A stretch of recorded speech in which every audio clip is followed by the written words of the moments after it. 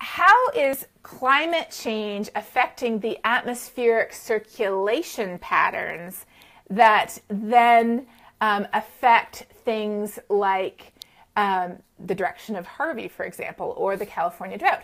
So there's a number of papers that have been published just in the last 2 or 3 years. So they weren't in IPCC because it was published quite a few years ago. There's a number of papers that have been published just recently showing that as the world gets warmer, we see more frequent high pressure systems that form these blocking ridges that prevent the low pressure systems, which bring rain, from coming through. So climate change was implicated in the California drought, for example, that just ended this year.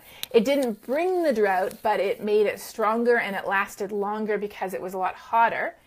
Climate change and those high pressure ridges that hotter conditions bring has also been implicated in the Russian heat wave that happened a number of years ago and in several other weather events. So now the big question is, what about Harvey? Because you know what happened to Harvey? Harvey came ashore and then it sat there spinning over Victoria, Texas for 3 days, and then it went back out and it made a second landfall. So 5 days of flooding in Texas. Was that pathway affected by changes in atmospheric circulation as a result of a changing climate?